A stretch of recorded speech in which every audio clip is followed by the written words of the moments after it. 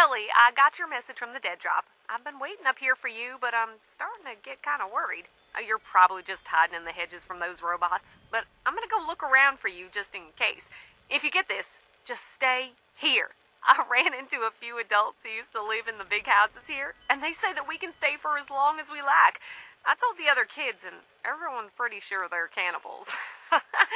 I don't think it's true, but we should probably try to move on from here if the folks here are taking notice. Oh, hey, there you are now. So, bye.